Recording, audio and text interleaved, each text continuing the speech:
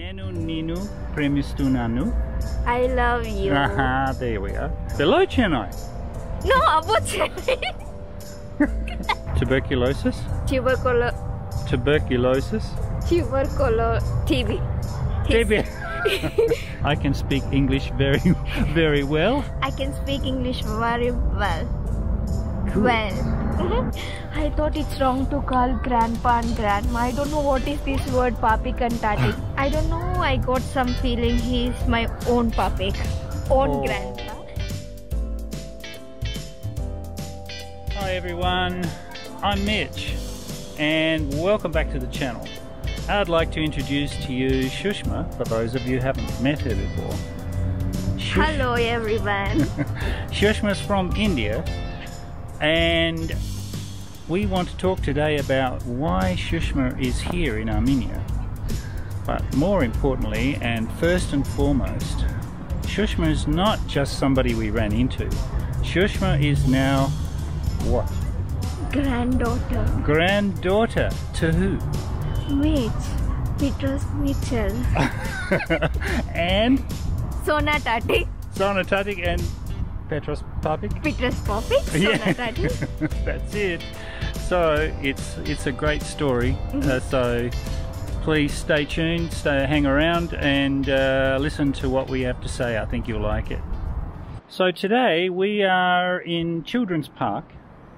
This is in the centre of Yerevan, not very far from Republic Square. Sushma, maybe we can start. You can explain to our viewers a little bit about yourself. Yes. And where you come from. Okay. And what brought you to Armenia. Okay. My name is Sushma and I am from India. In India, I am from southern part of India, Andhra Pradesh. I brought up and grown up near my grandma, with my grandma. My parents thought it's a wise decision to grow up children with the grandparents to learn more traditional ways, valuable things, valuable lessons to lead life. So I brought up near my grandma, and even my sister is brought up with my grandma. What's the closest capital city to Andhra? Hyderabad. Hyderabad. Okay, so for those of you who don't know anything about Hyderabad, is Hyderabad in south, in the north, or in the middle, or where? South. South? I thought it was in the middle. In the middle of India? Yeah, it's not? No, it's a southern part of. It's in the southern part. Okay, so it's above Chennai. Below Chennai. Below Chennai? No, above Chennai. And what is the language spoken there? The language spoken by people of Andhra Pradesh is Telugu. Telugu. I know a little bit of Telugu. Yes, I hope so. Nenu Ninu Premistunanu. I love you. Aha, there we are. You see, even I know more about India than you do, right? Yes. Okay, Sushma. So you're 19 years of age. Yes. And how did you get in contact with me? When we planned to come to Armenia to do our medical study, I was doing some research on the universities and people, climate, and in YouTube I found the channel called Armenian Life with Mitch. Then I wrote him in the comments that I said I'm coming to Armenia to do my general medicine. After that I got his mail, and after that after arriving to Armenia I mailed him again. I wrote him again, I reached Armenia, can we meet once? First of all, from my childhood I was not even interested in the medicine. I was interested in engineering field, IT field, but when I was in 10th standard, all of a sudden I got interested in medicine. I don't know why. When I was a child, around 1 or 2 years old, my grandmother's father, I mean my great grandpa, is suffering from tuberculosis. Tuberculosis? Tuberculosis. TB. TB. He is suffering from TB, and he used to have injections every day. By seeing that, I used to act like a doctor and try to inject, take a stick and try to inject him and take money from him. And at the time, he said to my grandma that at least make her as a nurse. Your mummy, now she didn't grow up with a daddy. Yes. She didn't grow up with her daddy. Yes. That's why you don't have a grandpa on mum's side, right? So, what's a very important relationship she has with us? Father. Father. Mother. I'm her father, and Tatik is her mother. Tatik is her mother. She has two mothers, unfortunately. Two mothers. So, mother in India is your grandma. So now we are like related. We've got relatives everywhere now. We've got your mum and dad in Kuwait. We've got Amama, which is your grandma in India. Indian grandma, Armenian grandma. Yeah, it's and Kuti. Let's not forget Kuti. Yes. Your 17-year-old, very sweet sister. 16-year-old. 16-year-old sister. She's studying what? She's studying intermediate, +1. But what does she want to do? She's interested in IT. In IT, and she wants to be the next CEO of Google. She's a great girl, and they're both great girls, honestly. So Sushma, yes, why don't you tell our viewers about our relationship? Yes. Yeah. After meeting Papik in person, I don't know, I got some feeling he's my own Papik. Grandpa. Oh, this is very special. I asked him, I can call you grandpa and grandma, and he said Armenians call Papik and Tatik. I thought it's wrong to call grandpa and grandma. I don't know what is this word Papik and Tatik mean. And I said okay. After traveling some days, I got to know Papik means grandpa, Tatik means grandma. And for me, when Sushma wrote to me, I was really quite touched that somebody from India would write to my channel. I just didn't expect it. I don't think at that time you mentioned that you wanted to come to study medicine. I can't remember.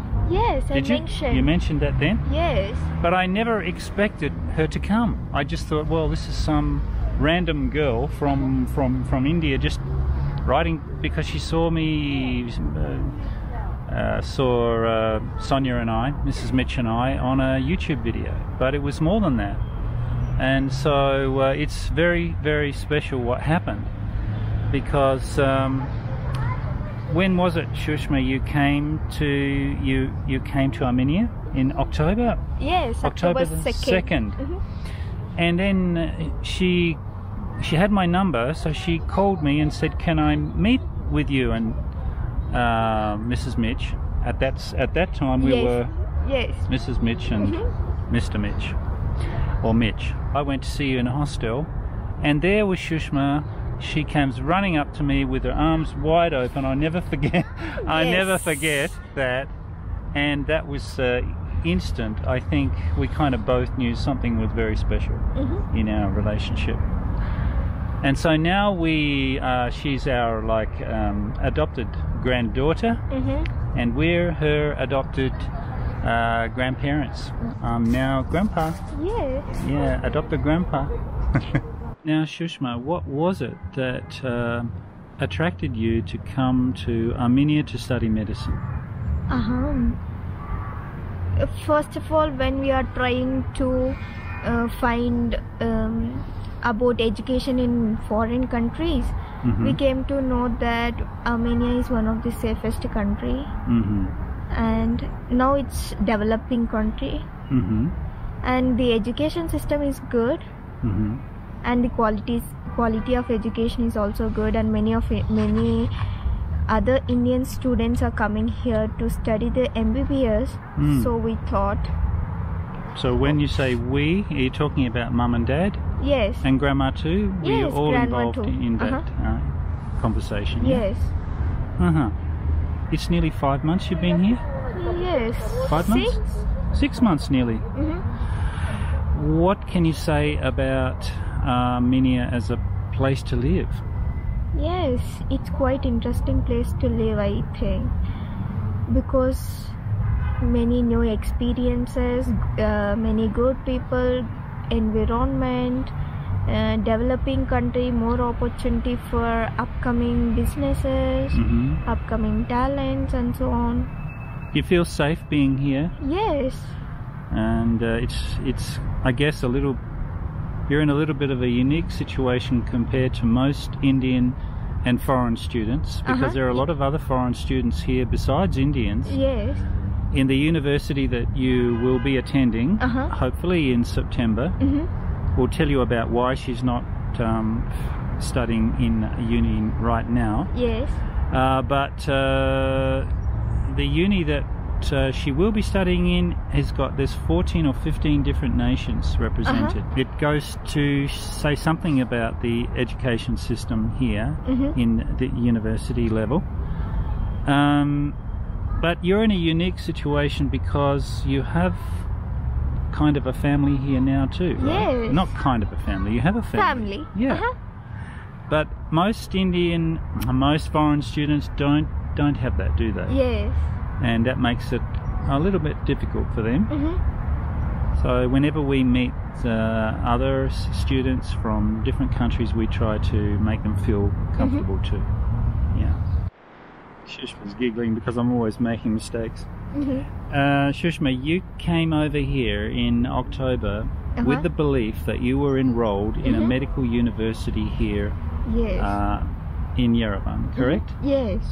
And that didn't eventuate because her family went through a broker who basically tricked the family out of a lot of money, said that he would do the enrollment process, nothing to worry about, give all of your papers and passports and everything, I'll organise the airfares. Well, he did a few things. He gave her an airfare over, organised a visa, accommodation, and then that was basically it, wasn't it? Yes. That was it. He didn't enrol you. We tried everything, by the way, to reverse that and to get her into the uni, but it was impossible. So as a result, she missed out on a whole year of study. But you decided to stay. Yes. Why did you decide to stay? Because if I go back to India, I will miss my Papik and Tatik. Oh, is that true? Yes. We're going to miss you too if you went back, but there was kind of other reason too that we thought maybe we can enroll her in another course, like in a language course to improve her English. Yes.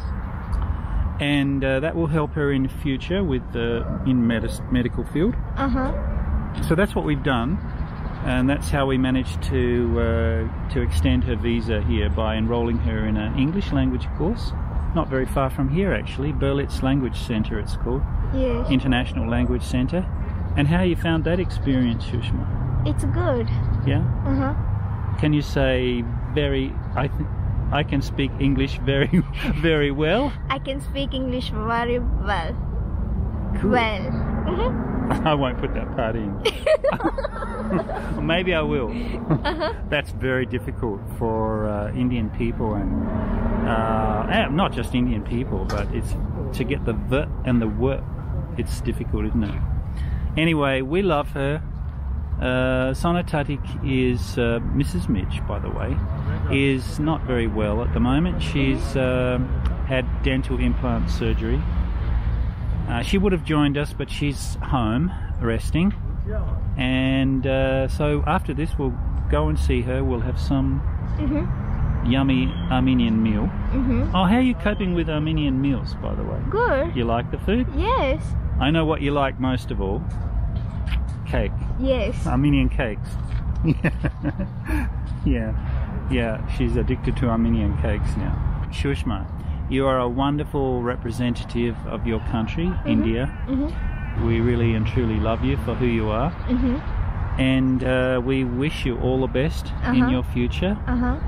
And regardless of where you end up in the world, you know that we'll always be your Papik and Tatik. Yes. Yeah.